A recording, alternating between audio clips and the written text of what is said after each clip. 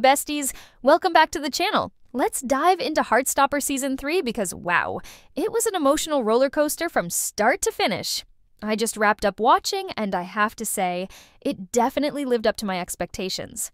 I was in tears during the first few episodes, and if you're wondering how it ended, Charlie and Nick are still in a good place, but they left us with a cliffhanger that will definitely carry into the next season. Before we get into that, let's do a quick recap of the whole season. The season kicks off with Charlie under a lot of stress, unable to eat. Nick notices and tries to support him through it. At one point, Nick gently suggests Charlie might have an eating disorder. I think you have an eating disorder. Which Charlie initially denies. But after doing some research, Charlie admits to himself that it's true. One of the season's sweetest moments, and one of my faves, is when Charlie finally overcomes his fears and tells Nick he loves him. Nick says it back, and they share such a beautiful moment together. As the season progresses, Charlie's eating disorder worsens, and he starts having arguments with his mom, which adds even more stress.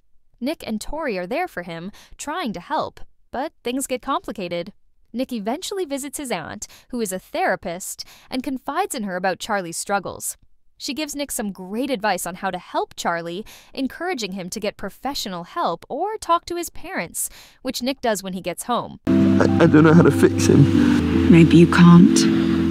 I have to. I'm his boyfriend. I know, and I know that you love him so, so much.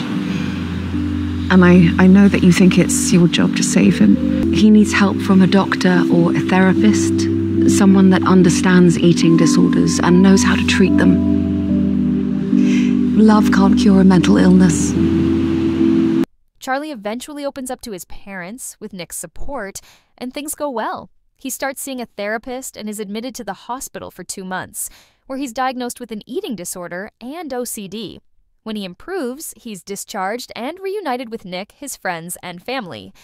As Charlie gets better, their relationship deepens and they explore intimacy, but Charlie starts to feel insecure about his body. He struggles with dysmorphia and always wears baggy clothes.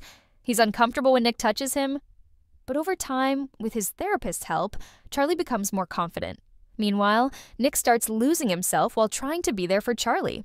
His friends notice that Nick is putting Charlie before everything, even when it comes to his future. You have to put yourself first right now.